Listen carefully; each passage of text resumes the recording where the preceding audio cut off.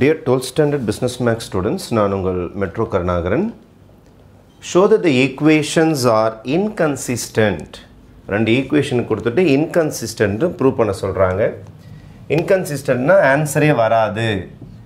இந்த ரெண்டு கோடுகள், இந்த ஈக்குவேஷனா கோடுகள், இது ஒரு கோடு இது ஒரு கோடு வெட்டவே இல்லைன்னு வச்சிங்களேன், inconsistent. பேரலாக போகுது வெட்டவே மாட்டுது அப்படின்னா inconsistent, ஆன்சரே வராது. அதுதான் ப்ரூவ் பண்ண சொல்கிறாங்க. சார் ரெண்டு ஈக்குவேஷன் எடுத்துங்க. 3x - 2y is equal to 6, 6x - 4y is equal to 10. இதை வந்து மேட்ரிக்ஸ் ஸ்டைலுக்கு மாற்றுங்க. 3 - 2 6 - 4. அதுக்கப்புறம் பக்கத்துலேயே நீங்கள் xyன்னு எழுதணும். is equal to 6 10. இதை ஏன்னு வச்சுங்க, இதை எக்ஸ்னு வச்சுங்க, இதை பின்னு வச்சுங்க. a, b ஆக்யூமெண்டட் மேட்ரிக்ஸ், ரெண்டு மேட்ரிக்ஸை ஒன்றா சேர்த்து எழுதுங்க. A ஓடைய ஆன்சர் 3 - 2 6 - 4, B ஓட ஆன்சர் 6 10. இதோட ரேங்க் கண்டுபிடிச்சா இது கன்சிஸ்டண்டா இன்கன்சிஸ்டண்டான்னு நம்ம தெளிவாக சொல்லிட முடியும். எப்படி சார் ரேங்க் கண்டுபிடிக்கிறது? இது ஃபஸ்ட் லைனில் ஃபஸ்ட் ஆள், இது செகண்ட் லைனில் செகண்ட் ஆள். ஃபஸ்ட் லைனில் ஃபஸ்ட் ஆளையும் செகண்ட் லைனில் செகண்ட் ஆளையும் பிளாக் பண்ணிங்கன்னா இதுக்கு பேர் தான் பிரின்சிபல் டயகனல். பிரின்சிபல் டயகனல் கீழே இருக்கிறவனை எப்படியாவது 0 ஆக்கணும். இந்த லொக்கேஷனில் இருக்கிறவனை 0 ஆக்கணும். அப்போ இந்த இடத்துல இருக்கிற 0 ஆக்கிட்டால் நம்மளுக்கு ரேங்க் கண்டுபிடிச்சிடலாம். அப்போ என்ன சார் பண்ணலாம்? ஒன்றும் பண்ண வேணாம். நீங்கள் R2 ஆல்ரெடி பெருசாக இருக்கிறான், அவனை எதுவும் மல்டிப்ளை பண்ணாதீங்க.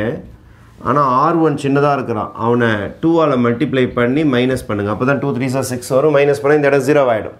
இங்கே ரஃபில் போட்டு காட்டுறேன் பாருங்கள். என்னுடைய R2 வந்து 6 - 4 10. இதுதான் என்னுடைய R2.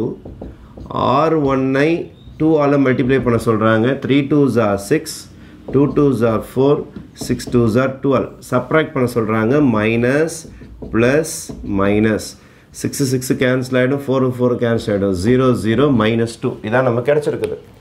அதை எடுத்துகிட்டு வந்து இங்கே எழுத போகிறோம். நம்ம இப்படி போட்டால் ஈக்குவலன்ட் மேட்ரிக்ஸ் 3 -2 6, அடுத்தது கிடச்சிருக்கிறது 0 0 -2. இதுதான் நம்மளுடைய முழுமையான a, b உடைய ரெடியூஸ்டு ஃபார்ம். இதான் உங்களுக்கு பிரின்சிபல் டயகனல். a11 முதல் லைனில் முதல் ஆள், ரெண்டாவது லைனில் ரெண்டாவது ஆள், மூணாவது லைனில் மூணாவது ஆள்லாம் சேர்த்திங்கன்னா அது பேர் தான் பிரின்சிபல் டயகனல். இங்கே ரெண்டு பேருக்குனால ரெண்டாவது லைனில் ரெண்டாவது ஆளோட நிறுத்திக்க வேண்டியது தான். அது கீழே இருக்கிற 0 ஆக்கிட்டிங்களா? ஆக்கிட்டாலே இதுக்கு பேர் ஈக்குலான் ஃபார்ம் அல்லது ரெக்டாங்குலர் ட்ரையாங்குலர் ஃபார்ம் அப்படின்னு சொல்லுவாங்க. ஈக்குலான் ஃபார்ம் அல்லது ட்ரையாங்குலர் ஃபார்ம். சரி, அப்போ நம்ம ரோ ரிடக்ஷன் ப்ராசஸ், எலிமெண்ட்ரி டிரான்ஸ்ஃபர்மேஷன்லாம் பயன்படுத்தி ரேங்க் கண்டுபிடிக்கிறதுக்கு தயார் நிலையில் இருக்கிறோம். இப்போ நான் என்ன செய்ய போகிறேன்னா ரேங்க் ஆஃப் a, b எழுத போகிறேன், ரேங்க் ஆஃப் a எழுத போகிறேன். அது என்ன sir rank of a, b? Rank of a, bனா இதில் எத்தனை லைன் உயிரோடு இருக்குதுன்னு தேட போகிறேன். ஒரு லைன் உயிரோடு தான் இருக்குது, ரெண்டாவது லைன்லேயும் கொஞ்சம் நம்பர் இருக்குது. அதனால் 2 லைன் இதில் உயிரோடு இருக்கிறதுனால இதோட ரேங்க் வந்து 2. 2 லைன்ஸ் நான் ஜீரோ ரோஸாக இருக்கிறதுனால இதோட ரேங்க் வந்து 2. இதை பாருங்கள், ஃபஸ்ட் லைன் உயிரோடு இருக்குது, செகண்ட் லைன் உயிரோடு இருக்குது, ரேங்க் 2. அடுத்தது ரேங்க் ஆஃப் a கண்டுபிடிக்கணும். இந்த 4 பேர் தான் a ஐட்டம், இந்த ஓரத்தில் இருக்கிறது தான் b ஐட்டம். கரெக்டாக இந்த 6 10 தான் b ஐட்டம். அப்போ இந்த கார்னர் மட்டும் க்ளோஸ் பண்ணிட்டீங்கன்னா இது பேர் தான் a, இதுக்கு பேர் தான் a. இதில் எத்தனை லைன் உயிரோடு இருக்குது பாருங்கள், ஒரே ஒரு லைன் தான் உயிரோடு இருக்குது. இது 0 ரோ ஆயிடுச்சு.